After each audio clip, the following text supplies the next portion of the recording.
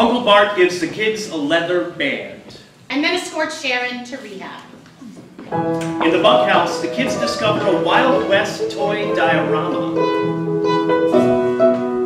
In my pioneer land, the cactus are prickly, a river flows quickly, and my valley wide. On the bank I will hunt, Indians crocheting, with soldiers surveying on the opposite side. Britt's made up trading posts. What did I say about talking? Don't listen. At the Indian village, Apaches are beating. Geronimo's leading. He's sending smoke signs, taking charge in the port. His young General Custer, he's starting to muster his men on their lines. This is you. You look good in our uniform. Here's Calamity Jane, not afraid of the run. Looked ahead of her time, beating men in their games, overseeing it all is a Buffalo Bill.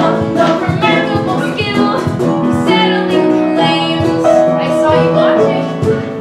It's a peaceful land under my command. We all live in harmony, and when they're in doubt, they don't shout or fight.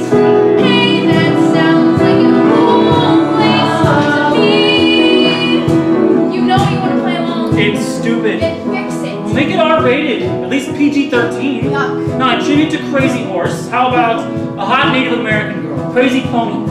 I think mixed girls are hot. Maybe she's half Native American, half white. Where do you come up with these things? And Geronimo is making her marry into the Comanche to unite the sovereign nations against the whites who have broken the treaty and are taking their land.